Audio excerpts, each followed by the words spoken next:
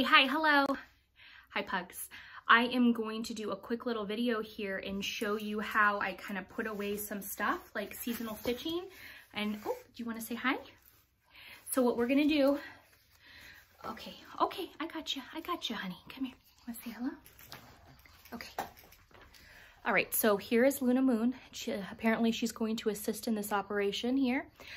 Loki Apple is currently in his little sweater. Yeah, I know. And he doesn't know how he feels about winter.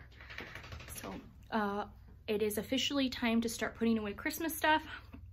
I am delayed a couple weeks, but that's okay. I keep this white Christmas tree, this tree out all year long. I've got some sloths and stuff on it now, but I'm officially putting my winter Christmas stitching away. Loki Apple was feeling neglected and wanted to come on the camera and say hello. Can you say hi?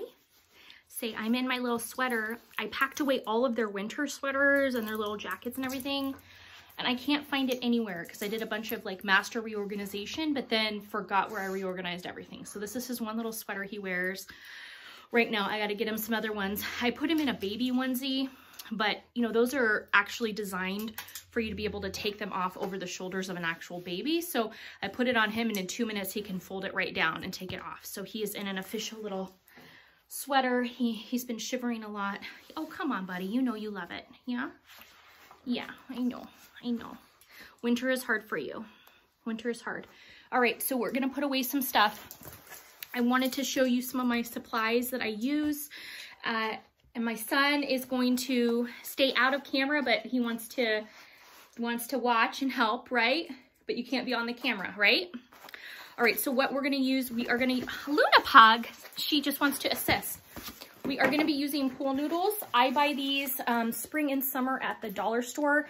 I usually buy anywhere between 20 and 40 of them. If they allow me to, I buy an entire case of them. I use them for shipping fragile things, and I also use them for storing stuff here in the house.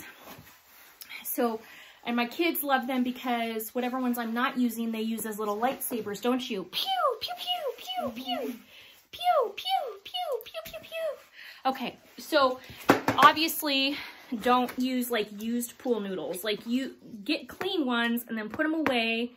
Okay, don't go out to your pool shed and like grab the oldie moldy ones. No, so new pool noodles.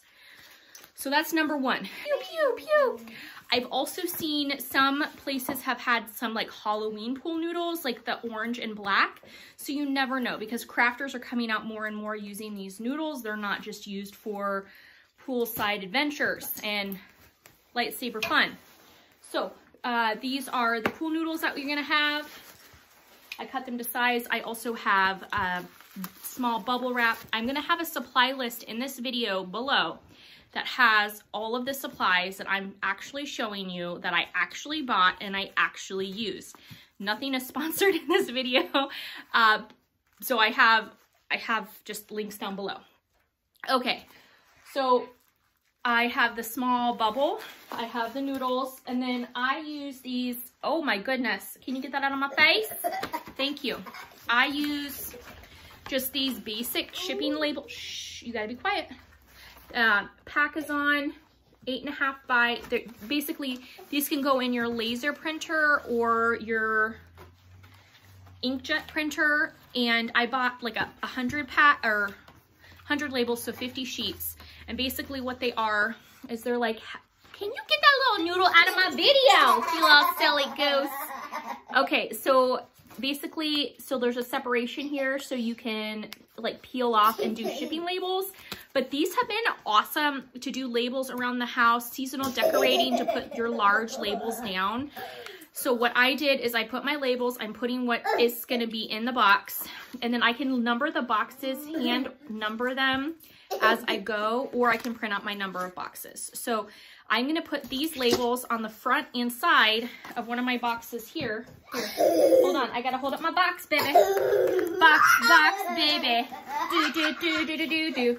Okay, can you put that down, you little sugar snap? Okay. basic banker box set. I got this at the Mart of Wall, but you can also get them online. And then I have like this older style one here. They're attempting to make them like fancier with like prints and stuff, but come on, we all know what a banker's box is, right? So these are not archival safe, okay? These are not acid free. So I am using them for short-term storage. These are not for my heirloom pieces that I'm stowing away forever and ever. However, I am using, yeah, keep your little face out of the camera, baby doll. What I am, and I got a pug here. Holy moly, everyone wants to help organize. Okay. I have the colors of the rainbow. I got these online, and this is acid-free tissue paper. So I am gonna use this to wrap up my models. Okay, so we're gonna use acid-free paper. We're gonna use the labels on the side of the banker's boxes. And I'm gonna show you an example here. We're gonna put away some of my stitching here, and I'm gonna show you how this works. Okay, so I have this just in case I need it, but I probably won't use this. Now, none of these are being shipped. These are all gonna stay here at the house, but I wanted to show you how I work with this. So again, this is gonna go on those banker boxes once I open it. Thank you so much, Mr. All right, so I've cut down some noodles to size, and what I mean by that is I have my thing, and I score it down the middle. So what I do is, no, don't pick him up. Put him down, please. Put him down. Put him down. So I take my noodle, I take scissors, just regular scissors, not your good scissors, and then I cut down the center so I get in the middle of that noodle. And I cut down here so that it can open up. So here is one of them cut to size and how you do it. So what I'm gonna do is I've got a box, I've got the tissue, I have a bunch of like smalls and stuff that need to be wrapped up, but we'll work with that later. So what we're gonna do, I have my box, I have it labeled. I'm gonna get some tissue out, and what we're gonna do is we're just gonna wrap a couple sheets around, making sure it's like touching, that we're covering the stitching and stuff, and I'll show you. This is by no means, I am not a textile conservationist. I am just giving you a method of how I have been working on putting my stuff away, and I hope this is helpful. All right, so here I have my piece. It's on a vintage, it's in a vintage frame.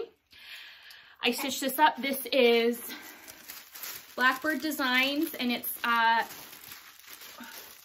the cardinal piece. I got it out of the Home for the, I stitched it from the Home for the Holidays book. I stitched it on it. Oh my goodness! Did you just fall off that couch?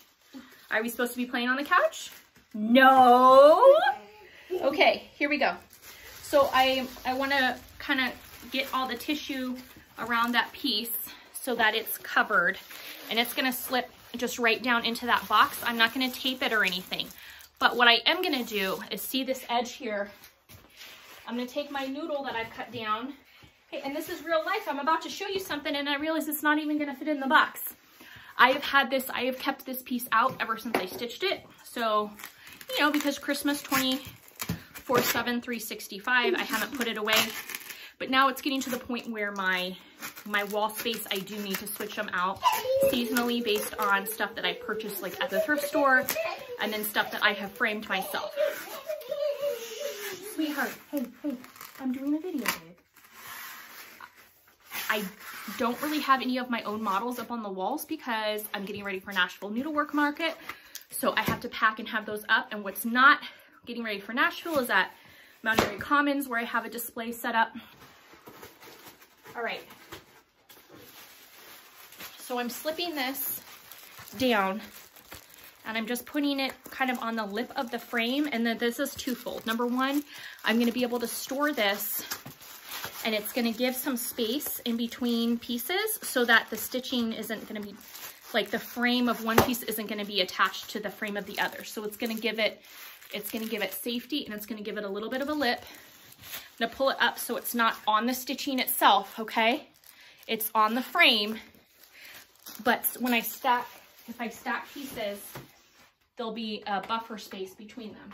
Okay, So here I have my other cardinal piece, Winter. I kept this out all year long. It was out of the Just Cross Stitch magazine.